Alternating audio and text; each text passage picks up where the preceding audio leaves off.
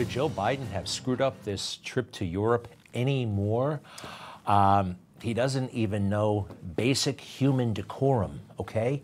A meeting, and you got to have some human decorum when you meet the Pope.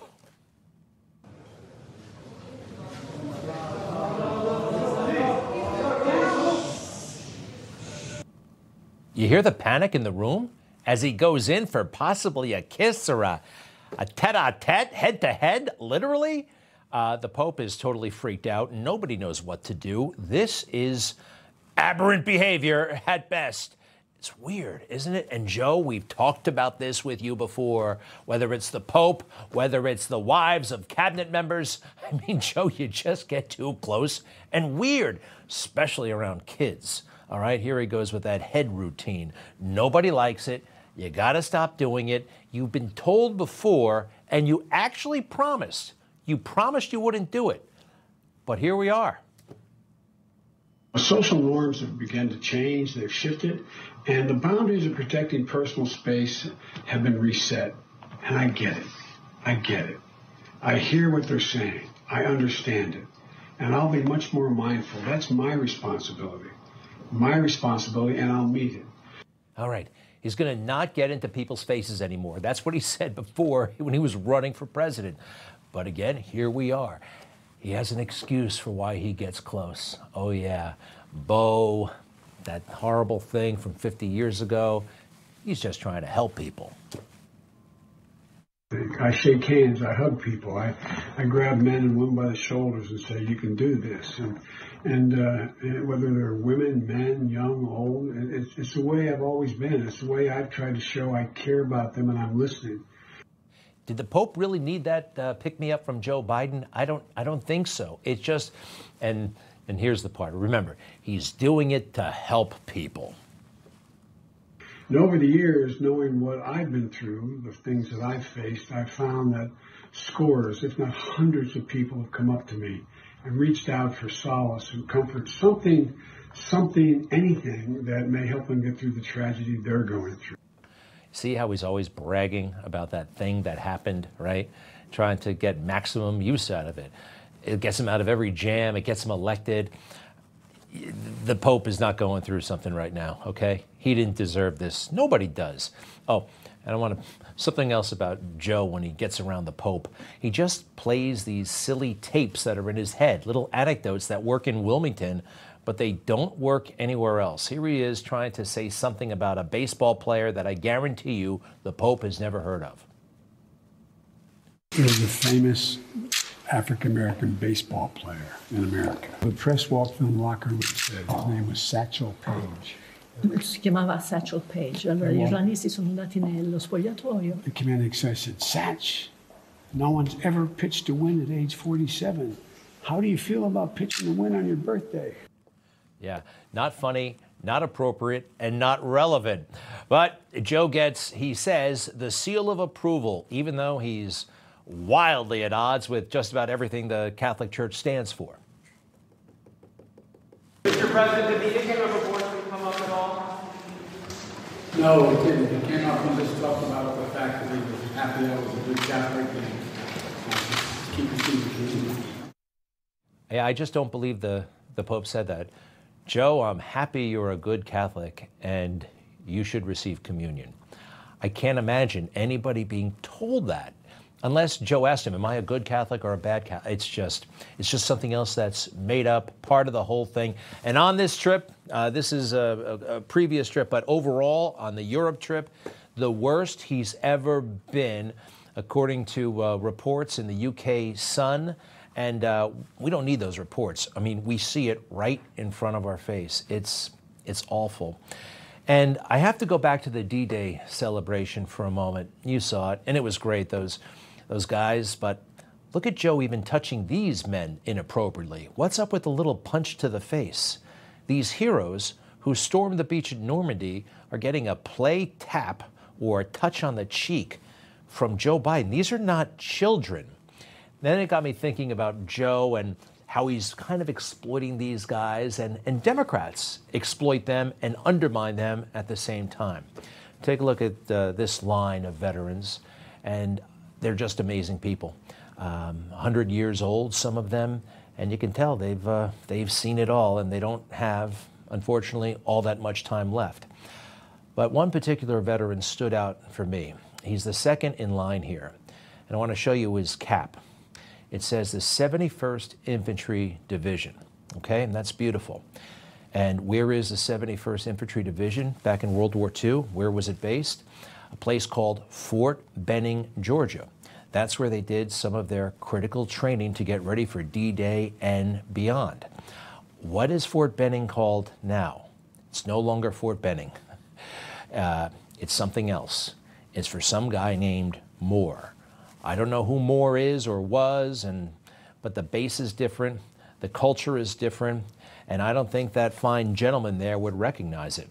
Everything is different, everything is woke, everything is strange, and that was unmentioned last week. The beautiful traditions that made our success at Normandy possible are being undermined across the board. These men, what they went through for us, and the country undoubtedly was worth saving back then. It still is, but it was so important. And they came from bases all over the country, 100,000 soldiers or so in the Armada, the Great Armada that left from, I believe, England and from the United States. Look at the bases that they emerged from, some of them. These soldiers came from Fort Pickett, Fort Rucker, Fort Bragg, Fort Gordon. The veterans would not recognize these bases today. They couldn't. They couldn't even find them. Fort Barfoot, Fort Novacell, Fort Liberty, Fort Eisenhower. They're familiar with Eisenhower, but where the hell's that fort? Nobody knows. And these classic military facilities, what are they called now? This. I don't know what this is all about. I don't know. I almost don't even care to learn. Sorry, but history is about a link between the present and the past. And those amazing warriors from World War II on the march in Europe, they literally could not find where these bases are today. And that is a disservice to them, it's a disservice to us, and it's a disservice to America, don't you think? You know, is the country worth fighting for? Yeah, but take a look at this. It's very thought-provoking. I was once willing to give my life for what I believed this country stood for. Today, I would give my life to protect my family from what this country has become. Something to think about. Next, please. All right, that woman and child, very pretty, very cute kid. That's actually Lunden Roberts and her daughter, Navy. Does that ring a bell? Hunter Biden had a relationship with her, and that is Hunter Biden's child, and she wrote a book about it just in time for the campaign. It's coming out in August, I believe. Out of the Shadows, My Life Inside the Wild World of Hunter Biden. And, well, she's getting ready for a book tour. A little warm-up with Piers Morgan. What are your memories from that first encounter? How meeting him, how charming he was, how intelligent I felt that he was, even though he had a demon on his back. He was obviously suffering with addiction during that time. And, but I mean, he had my attention. I was intrigued by him. And that encounter was, not the encounter you would think by all the news tabloids and everything that they have to say about Hunter. Actually meeting him is something different. Yeah, no, actually it's not, even according to her own book. Look, she was totally screwed over by the Bidens, totally. But I have a little less sympathy for her now that we're seeing excerpts from her book, because when she met Hunter Biden, he was doing drugs in his underwear with parrots on it. Yep. The first time she saw him was in an office, at an office party, but he was in his own private office and sitting at a table with all kinds of drug paraphernalia, a little bit like this. And he was meticulously going through his paraphernalia and preparing his drugs. And she thought, He's so handsome. I want to get to know him better. And they become something of a casual couple. She starts bringing her friends around to meet this drug addict. Yeah, I'm a lot less impressed with her than I used to be. But Hunter Biden, he's the same crummy guy we've known all along. He gets her pregnant. First, he denies it's his, right? He fights it every step of the way. Not my kid, not my kid, not my kid. They say, you got to take a paternity test. He doesn't want to. He finally takes it because the court orders him to. It confirms that he is the baby's father. Then he's got to pay child support. And then he goes to the court saying, I can't afford it. I can't afford it. And it goes on like this. Denying Joe Biden himself, continuing at one point to deny the grandchild even existed. Really sad, right? A presidential family, not even after the paternity test.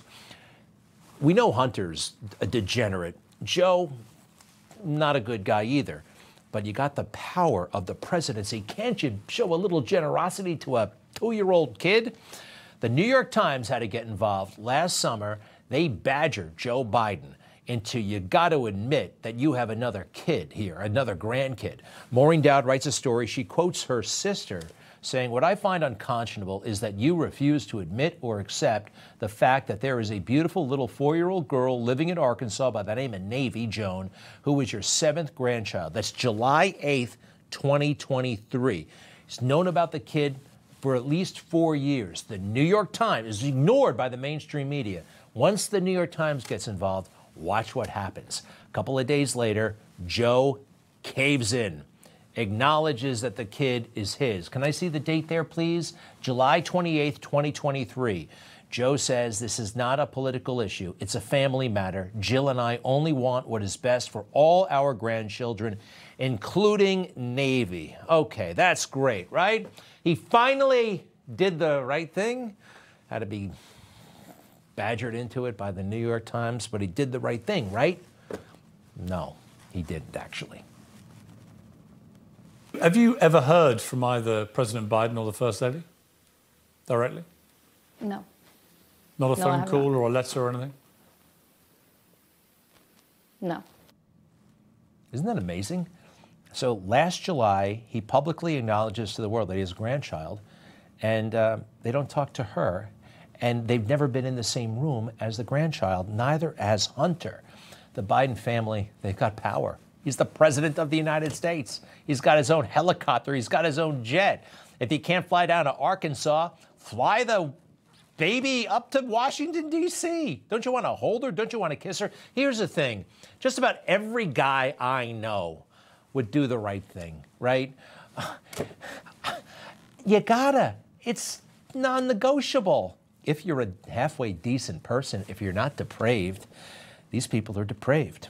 They are totally and completely depraved. And here's, wow, Joe got asked about this. This is back when he was in denial about the whole matter. Look at the look on his face. He's being asked about the other grandchild. Watch what happens. Meeting with the mayor. President, I'm wondering if you have a comment on this report and court filing out of Arkansas that your son Hunter just made you a grandfather again. No, that's a private matter. I have no comment. Mr. Vice President, But only you would ask that. we gotta go. Thank you. You're a good man. You're a good man. Thank you guys. This is all the Classy. time we have. He's giving the guy a hard time. Classy, sarcastic, because you're asking me about a grandchild that I have. You're a good man. Sarcastically, he says that, because you're asking me about a grandchild that is mine, but I refuse to acknowledge. Joe, you're not a good man, and you're not classy. And that was the whole myth about you. Good man, right? Norms, decent man. What a crock that was, huh? And still, a huge chunk of the media defending you and believing in this fake myth. When we see these pictures of Hunter Biden now, after the conviction, going around hugging everybody, cheering them up, being the one to say it's going to be okay, hugging his father in an embrace that is so moving. The voters who are going to decide this can see into the eyes of these people. They can see them together. They can see the love. Can you see the love? Is that love? No. That says a couple of guys who try to find a way, scheme out of accepting responsibility for a young child in Arkansas.